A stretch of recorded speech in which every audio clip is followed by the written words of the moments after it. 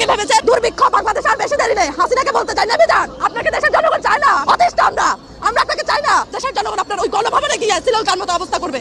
গোপালগঞ্জের গোলাপি আর কতকাল জ্বালাবি, অনেক তো জ্বালাইছে। এই লড়াইটা বাংলাদেশের লড়াই বাকশালের বিরুদ্ধে, এই লড়াইটা স্বাধীনতার লড়াই বাকশালের বিরুদ্ধে, এই লড়াইটা সার্বভৌমত্বের লড়াই বাকশালের বিরুদ্ধে, এই লড়াইটা স্বাধীনতা সার্বভৌমত্ব থেকে কোটি মানুষের স্বার্থের লড়াই। পিটার হাসের সাথে চায়ের মিটিং করলেই বাংলাদেশ সরকারকে যুক্তরাষ্ট্র পঞ্জিকা দেখে দিনক্ষণ ঠিক করে এগুলো করার কি এখন সময় আছে? এগুলো আমরা ইন্টারেস্টেড না, এগুলো হাসিনা করুক, তার লোকজন করুক।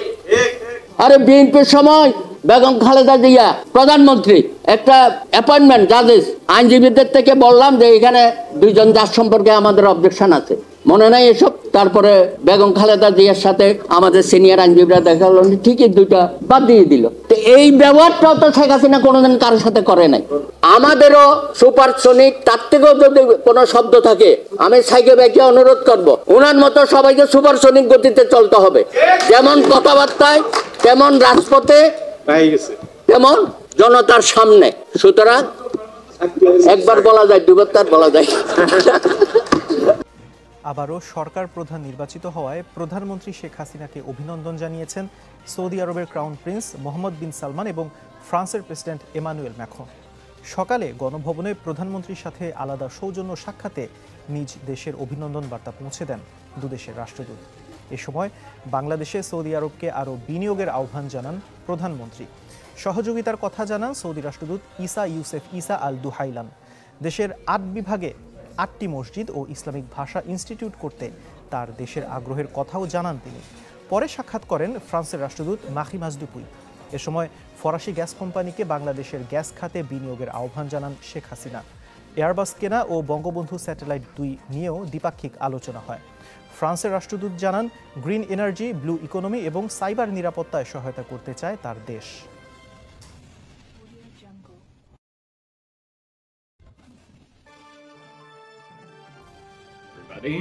বাংলাদেশের সঙ্গে অংশীদারিত্ব আরও গভীর করতে পদক্ষেপ গ্রহণ অব্যাহত রাখবে যুক্তরাষ্ট্র।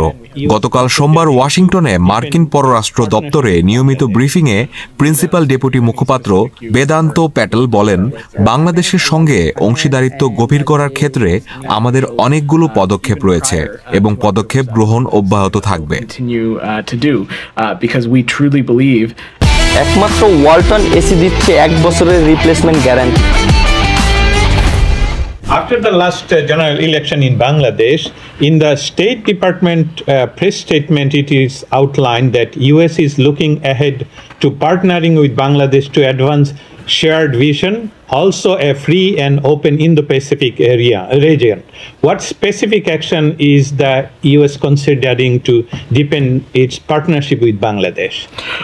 There are a number of steps that we have and will continue to take when it comes to deepening our partnership with Bangladesh. You've heard me say it here before that last year was the anniversary of our diplomatic relations with Bangladesh, and there continue to be a number of areas, specifically in addressing climate cooperation, security cooperation, where we believe that there is opportunity. Of course, through that, we have the opportunity to also engage with non-government actors as well, which we believe is also key and critical. সিদ্ধান্তগুলো নিয়েছেন এবং যেভাবে আন্দোলনে ঝাঁপিয়ে পড়েছেন, গোপন পরিকল্পনা হয়েছে, সব বিষয়ে এই ভিডিওটি দেখাবো। না টেনে শেষ পর্যন্ত লাইক দিয়ে দেখতে থাকুন। দুর্ভিক্ষ বাংলাদেশ আর বেশি দেরি নেই। হাসিনাকে বলতে চাই না বিধান, আপনাকে দেশের জনগণ চায় না, আপনাকে দেশের জনগণ মানে না, আপনাকে রাস্তাঘাটে সবাই গালিগালাজ করে, আপনাকে এই দেশের জনগণ চায় না, বিরক্ত দেশের জনগণ, অতিষ্ঠ আমরা আপনাকে চাই না। দেশের জনগণ আপনার ওই গণভবনে গিয়ে শ্রীলঙ্কার মতো অবস্থা করবে। গোপালগঞ্জের গোলাপি আর কতকাল জ্বালাবি, অনেক তো জ্বালাইছে। 12 নির্বাচন, 18 নির্বাচন, 24 সালের নির্বাচন, বাংলাদেশে 3বারও তফসিল ঘোষণা করেছে, এমন সময় গিয়েছে। আমরা বেশি কিছু চাই না আপনার কাছে, একটা সুস্থ নিরপেক্ষ তত্ত্বাবধায়ক সরকারের আন্ডারে আপনি নির্বাচন দেন, তাহলে আমরা আপনাকে সুন্দরভাবে, যদি আপনি থাকেন আমরা মেনে দিব, আর যদি না থাকেন গোপালগঞ্জ আপনাকে সুন্দরভাবে আমরা পাঠিয়ে দিব। আপনার খুব ইচ্ছে যে আপনি গোপালগঞ্জে গিয়ে থাকবেন, আমরা আপনাকে গাড়ি বহরে গোপালগঞ্জ দিয়ে আসবো। দেশের জনগণ আপনাকে সম্মানের সহিত দিয়ে আসবে। জনগণ বুঝে কোনটা পান্তা ভাত, কোনটা পোড়ামরিচ আর কোনটা পানি। পানি খেলে পেট ভরে না, এখন এটা জনগণ জানে। তিনি আমাদেরকে বলেছেন 10 টাকা কেজি চাল খাওয়াবেন, চাল খাওয়ায় 60 টাকা কেজি। উনি আরো বলেন শীতকালে নাকি হাঁস মুরগি ডিম কম পারে, তাহলে গরমকালে হাঁস মুরগি ডিম বেশি পারে না। উনি একজন বাংলাদেশের প্রধানমন্ত্রী হয়ে যে বক্তব্যগুলো দেয়, কোন বাংলাদেশের প্রধানমন্ত্রী এভাবে দিতে পারে না। ওনার বক্তব্যগুলো খুব খুব খারাপ এবং নিম্নতম স্তরের বক্তব্য। উনি বলে কাঁঠাল দিয়ে বার্গার খেতে, এই জন্য ওনাকে আমরা বলি কাঁঠাল রাজা। পেঁয়াজের দাম, হুট করে পেঁয়াজের দাম কেন লাফায় লাফায় বেড়ে গেল? ভারতের সাথে তেনার এত ভালো সম্পর্ক, উনি কি জানতো না এই সময় পেঁয়াজের মজুত রাখা দরকার? সব জেনে শুনে উনি এই কাজগুলো করে। তো আমরা মানি না, হাসপাতাল করুক, বাংলাদেশের জনগণ তাতে সায় দিবে না। শেখ হাসিনা নিজে বিরোধী দল নির্বাচন করে, শেখ হাসিনা নিজে নৌকার প্রতীক দেয়, শেখ হাসিনা নিজে দামি প্রার্থী দেয়। এই যে দামি নির্বাচন, ভাগাভাগি নির্বাচন, প্রশাসনের নির্বাচন, এই নির্বাচন পৃথিবীতে কখনোই কেউ দেখেনি। তাই বাংলাদেশের জনগণ অতি দ্রুত এই ফ্যাসিস্ট জালিম সরকারের পতন ঘটিয়ে বাংলাদেশের জনগণের ভোটাধিকার প্রয়োগের গণতন্ত্রের একটি নির্বাচন ইনশাআল্লাহ উপহার দেবে। অবিলম্বে শেখ হাসিনার পতন নিশ্চিত করার জন্য বিএনপি তথা সারা বাংলাদেশের জনগণকে এই রাজপথে নেমে আসার আহ্বান জানাবো। আপনারা দেখেছেন দেশনেত্রী বেগম খালেদা জিয়ার প্রতি যে নির্মম নিষ্ঠুর যে অত্যাচার এই শেখ হাসিনা করেছেন, এর জন্য তাকে করুণ পরিণতি ভোগ করতে হবে ইনশাআল্লাহ। আপনারা দেখেছেন দেশনায়ক তারেক রহমান গোটা বাংলাদেশের জনগণকে আজকে ঐক্যবদ্ধ করেছে। আজকে শ্রমিক জনতা পেশাজীবী সকলে দেশনায়ক তারেক রহমানের নেতৃত্বে আজকে ঐক্যবদ্ধ। সকল জনগণ একত্রিত হয়ে ইনশাআল্লাহ অতি দ্রুত এই ফ্যাসিস্ট হাসিনার পতন ঘটিয়ে এই রাজপথ থেকে বিদায় নেবে ইনশাআল্লাহ। বাংলাদেশের লড়াই বাকশালের বিরুদ্ধে, এই লড়াইটা স্বাধীনতার লড়াই বাকশালের বিরুদ্ধে, এই লড়াইটা সার্বভৌমত্বের লড়াই বাকশালের বিরুদ্ধে, এই লড়াইটা স্বাধীনতা সার্বভৌমত্ব থেকে 20 কোটি মানুষের স্বার্থের লড়াই। এটা বিএনপি আর তারেক রহমানের লড়াই না। 20 কোটি মানুষকে বুঝতে হবে, যদি আপনারা সবাই আমরা সবাই মিলে জীবন দেওয়ার প্রস্তুতি নিয়ে রাস্তায় নামি, আল্লাহর কসম একজনও গ্রেফতার হব না, একজনও মরবো না। যদি প্রতিবাদ না করেন, ঘরে বসে থাকেন, নীরবে সোফায় বসে ফেসবুকে স্ট্যাটাস দিয়ে মনে করেন এই বাকশালের বিরুদ্ধে লড়াইয়ে আপনি জিতবেন, প্রকাশ স্বর্গে বাস করছেন। এই লড়াইটা সাদা মাঠা লড়াই না। যদি কেউ মনে করে থাকেন টুকটো টাকটো ঝুটকো ঝাটকো মিছিল করবেন, কটা ছবি তুলবেন, সেলফি তুলবেন, 2 মিনিটের ঝটিকার পরে ভিডিও পাঠিয়ে দিবেন, সেই লড়াই দিয়ে বাকশালের পতন হবে না। এই লড়াই লম্বা লড়াই, এই লড়াই অনেক কঠিন লড়াই। মুক্তিযোদ্ধাদের থেকে লড়াইয়ের গল্প কেউ বেশি বুঝতে পারবে না। গণতন্ত্রের বিপক্ষের লড়াইয়ে আপনাদের সবাই অংশগ্রহণ লাগবে, না হলে মনে করবেন প্রত্যেক দিনে রাতে আপনি ব্যক্তিগতভাবে গণতন্ত্রহীনতার শিকার হবেন। দাস দাসীদের ইতিহাস দেখেন, 400 বছরের কালো দাস দাসীদেরকে কিভাবে নির্যাতন করা হয়েছে।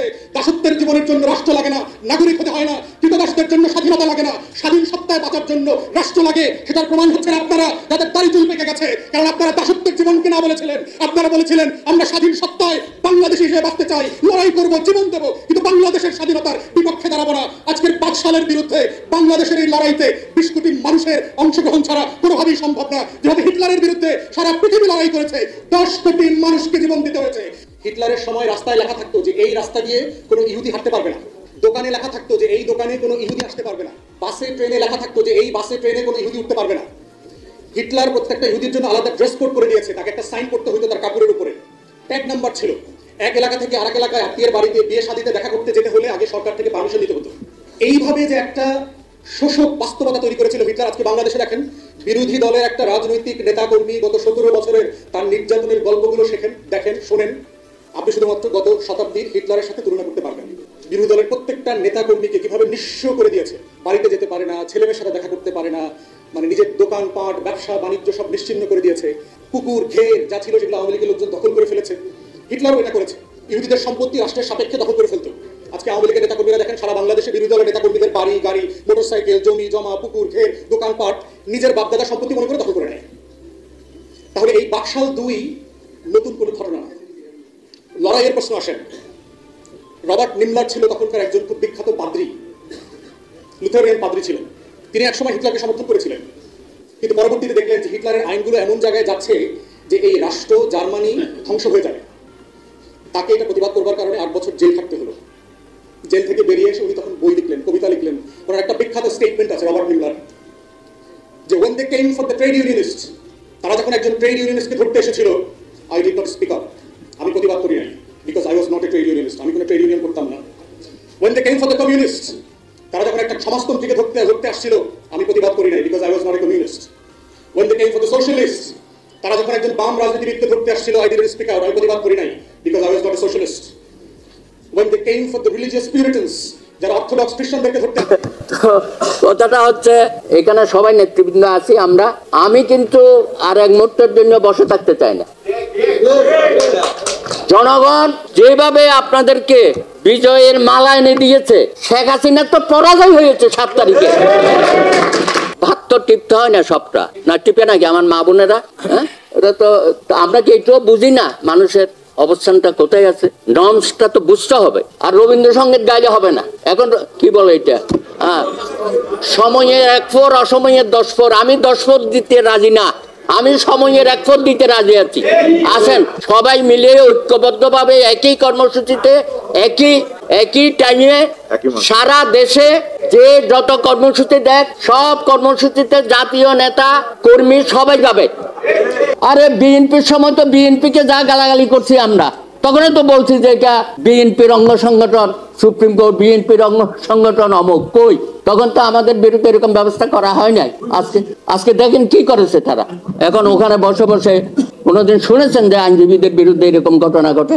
আজকে তাদের বিরুদ্ধে 1 মাস পরে হয়তো আরো কঠিন রায় দেবে। আজকে বলছে যে এরা 1 মাস কোর্টে যেতে পারবে না। অদ্ভুত অবস্থা। কালকে আলমগীর বাইরে দেখেন জজ কোর্টে ম্যাজিস্ট্রেট সাহেব দিয়ে দিল 8টা 9টা মামলায়।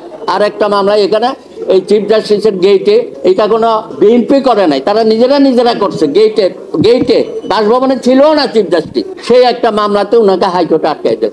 আজকে 2 জন আমাদের সহকর্মী মহসিন রশিদ আর শাহমদ বাদল, আপনারা চেনেন, আমরা কোর্ট বর্জন করেছি এই অজুহাতে। আজকে তাদের বিরুদ্ধে রাষ্ট্রদ্রোহী মামলা, অমুক মামলা তমুক মামলা, শেখ হাসিনার বিরুদ্ধে কথা বলা যাবে না। তো সব জায়গায় তো হারিয়ে গেছে। তো আমাদের তো এখন সংস্কারের কথা বলছেন অমুক, আরে ভাই সব জায়গায় তো করতে হবে, এটা এখন আলাদা আলাদা করে বলার দরকার আছে? প্রত্যেক জায়গায় তো ধ্বংস করে দিয়েছে। সুতরাং চুলছোড়া বিশ্লেষণের কোনো দরকার নাই। চট্টগ্রামে সব নেতারা যাবে, এটা বিএনপির কর্মসূচি না, এবি পার্টির কর্মসূচি না। যে কোনো কর্মসূচি দেবেন সব জায়গায় আপনারা আপনার নিজের দলে করেন না, মান্না ভাই নিজের দলের প্রোগ্রাম করে না। চট্টগ্রামে কাইসার ভাই যাবে, আরেক জায়গায় মমিনুল ভাই যাবে, আবার নবাব ভাইও দেখি ওনাকে বগুড়াই দেবেন হয়তো। সুতরাং আমি অনুরোধ করবো নেতৃবৃন্দকে এই কালক্ষেপণ না করে আসেন আবার সকলে মিলিয়ে আপনাদের মতো যারা আছেন অতীতের বিপ্লবী সবাইকে নিয়ে আমরা একসাথে অগ্রসর হই। ধন্যবাদ। আপনি তো জুনাইদ সাকিরে ছাড়াই না